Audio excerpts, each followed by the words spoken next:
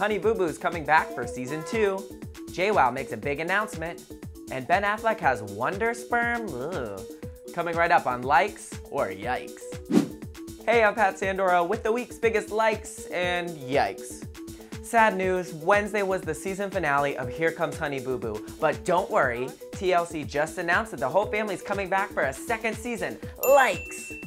TLC also announced that Alana, Mama, Sugar Bear, Chickadee, Chubbs, Pumpkin, and that baby with the extra thumb are going to be coming back for 3 specials for the holidays, including Halloween, Thanksgiving, and Christmas.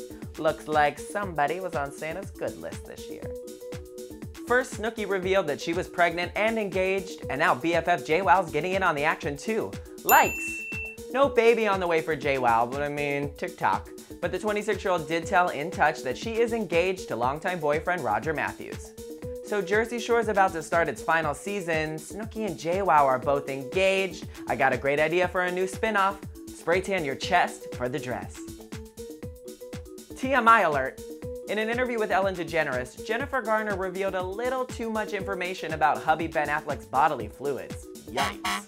When asked if she wanted to add a 4th kid to her family, Jennifer said no, but it may be hard because hubby Ben has wonder sperm. Yeah, wonder sperm. And that if you look at him for too long, you may get knocked up. Oh, so that's why nobody goes to see Ben Affleck movies. Okay, that's it for this week's stories. If you want to get more celeb news, photos, or leave your comments, head over to iVillage.com/likes or yikes. I'm Pat Sandora. See you next week.